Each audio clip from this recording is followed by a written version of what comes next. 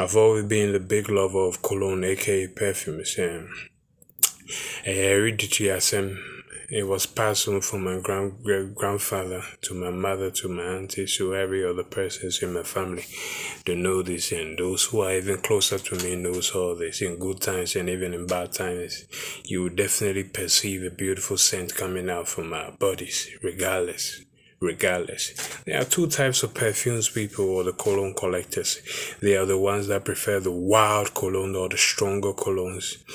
Wherever you might not even see them, by 2 minutes get into you, you even perceive their stronger perfume coming in. You go, hey, this person is closer. Hey, I can perceive this person cologne or this person perfume.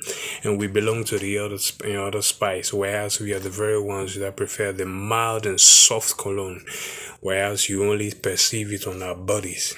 The only way to smell it, to perceive it, is to just give us a It's only by giving us a hug and you're going to feel it. By the end of the day, I place it on my body because I just want to inhale and exhale that freshness. Some days you prefer to smell like mint.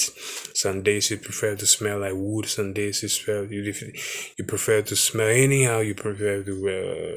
It is our choice. I simply have a beautiful perfume story now. And I'm going to break it down to you as the time goes by. That's Perfumes. aka I invited your nose, but you only came with your eyes. You remember that picture that I took some months ago?